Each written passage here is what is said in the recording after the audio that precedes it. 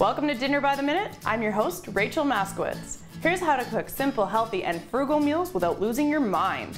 Learn how to swap out ingredients you don't have, don't like, are allergic to, or find too expensive. You don't need specific ingredients, just a pinch of fun. Today, we're making taco salad. I'm gonna heat my pan to about medium. I'm gonna add some oil, just to keep everything from sticking, as well as it adds a little bit of flavor. As you can see, not too much. And seasoned chicken breast, I'm gonna add those in and let the pan heat up. So we're gonna stir and just keep cooking until there's no pink left. So my chicken is all finished, there's no more pink left, and I'm not gonna overcook it past that point because then it gets tough. I'm ready to start mixing my salad. I have 2 heads of romaine lettuce, 1 cup of beans, 1 cup of salsa,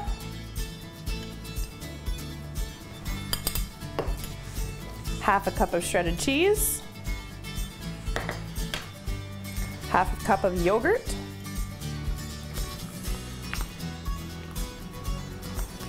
and my favorite part, I've got about 2 cups of chips, and I'm just gonna crush them and throw them on top.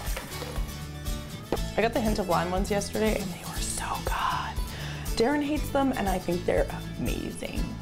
And don't forget to add your chicken.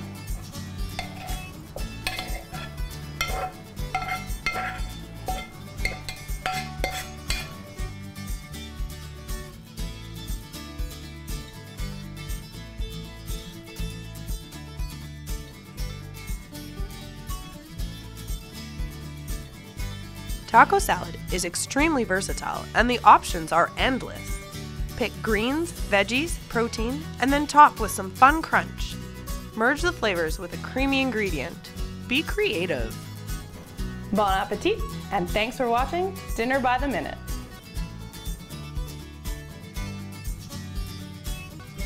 There's something about video games just before you headed out and I said, tell me when you come back in.